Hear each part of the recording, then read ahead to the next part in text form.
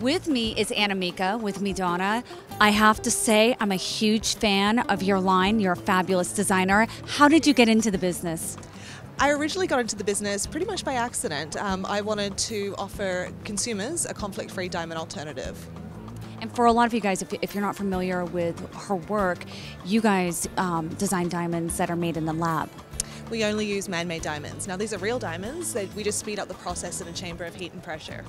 Fabulous. Okay, so the topic of today, there are so many guys out there trying to figure out, how do I find out my girlfriend's ring size? What do you suggest? I can't tell you how many guys come to purchase a ring and they've thought about everything, the stone size, the design, everything, but they forget the most important part, which is the ring size.